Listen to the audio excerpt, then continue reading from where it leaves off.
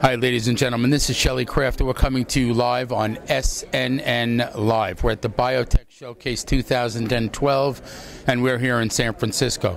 I have Neil Campbell of SuperNova Diagnostics, Inc., a private company. Neil, are you SuperNova? Yes, we are. Just like the Starburst. I just always love that name. You know that. Well, we chose it because of the way the technology works.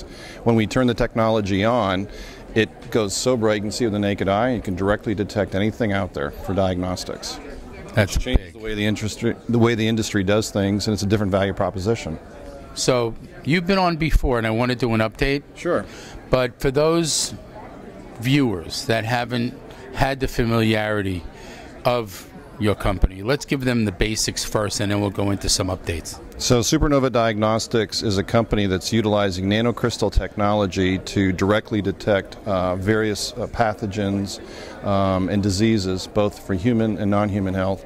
It's a proprietary technology. It's very fast, cheap, and it allows us to put it in a wide variety of product formats. So we're still private, and we're growing the technology quite rapidly.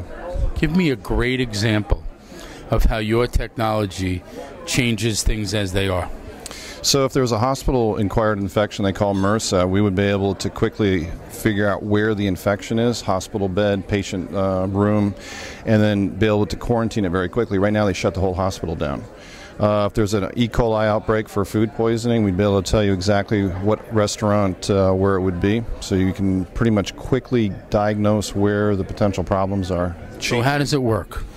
So you collect a sample, wide variety of samples, blood, saliva, or it could be part of a food specimen, and then you put it into a tube, add our reagents, and then incubate it for a period of 5 to 7 minutes, and then turn it on and read it. So wouldn't Homeland Security be like knocking at your door? So right now we're concentrating on 4 industry areas: human health, animal health, industrial, and then biosecurity, biodefense. So the answer is yes.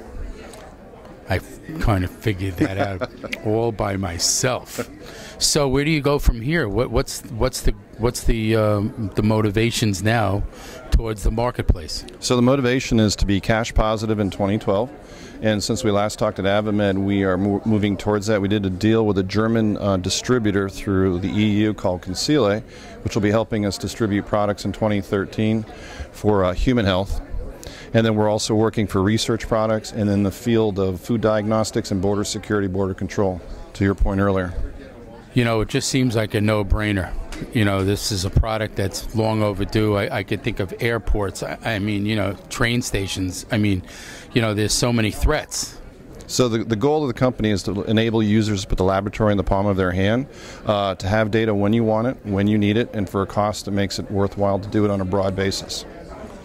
And your website? www.supernovadiagnostics.com. He is a supernova kind of guy, isn't he, ladies and gentlemen? Neil, thank you for coming on. Thank you, Shelley, very much. Good to see you. Thank you.